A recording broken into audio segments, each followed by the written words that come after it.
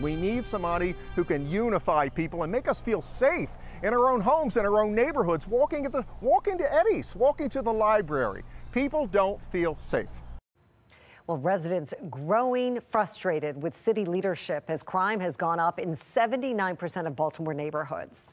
Tonight, Fox 45 News is breaking down that data in Federal Hill, Guilford, and Roland Park, beginning with Keith Daniels and the concerns in two of Baltimore's oldest neighborhoods. Keith? Well, Kai and Mary, as you know, crime can happen anywhere, any neighborhood in the city. It doesn't matter the zip code. And tonight, concern in two neighborhoods as we get closer to the primary election day in the city. Anne, who's only using her middle name and doesn't want her face seen, concerned about her safety, is still shaken over what happened and feeling completely violated, vulnerable, angry. Her home in the Guilford neighborhood burglarized.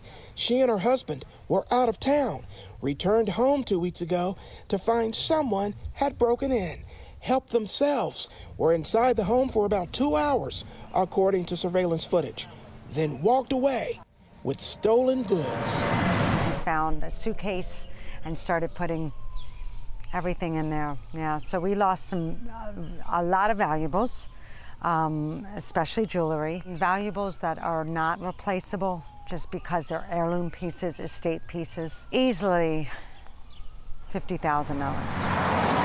And in Roland Park, just a few blocks from Ann's home. We need somebody who can unify people and make us feel safe in our own homes, in our own neighborhoods. Bob Paff, a longtime Roland Park resident, concerned now about what he calls a crime crisis in his neighborhood.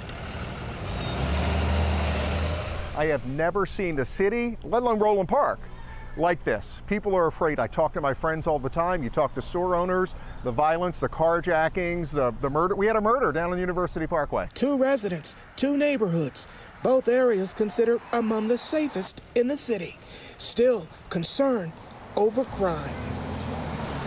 According to a recent Baltimore Police Uniform Crime Report, which compares crime numbers to the previous year, crime was up as much as 79% in some city neighborhoods. In Guilford, for example, burglary up 75%, with 8 in 2022, 14 in 2023, with 36 over the last 365 days, 24 burglaries so far this year.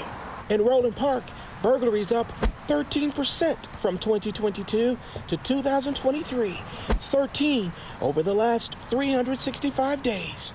In Guilford, one of the latest victims, Anne, who believes city leaders should be held accountable. Bottom line is getting someone in office that will make the changes necessary for us all to live a good quality life. Who might that be, in your opinion? I wanted Thiru. Thiru, unfortunately, has dropped out, but I think his support for Sheila Dixon will be the right person that we need.